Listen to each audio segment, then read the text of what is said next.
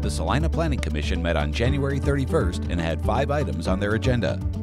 The Commission held a public hearing on applications for a zoning change, site plan review, and preliminary plat on land on the west side of North Ohio Street, just south of Foley Equipment near I-70. Beck's Hybrid Seeds is the applicant.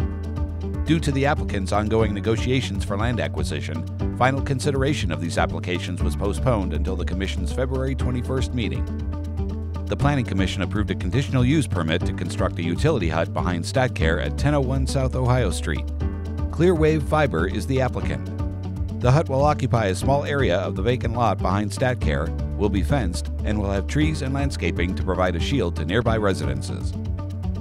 The Commission also recommended the City Commission approve an application for an amendment to City Code to add a permitted use to the I-2 and I-3 zoning districts.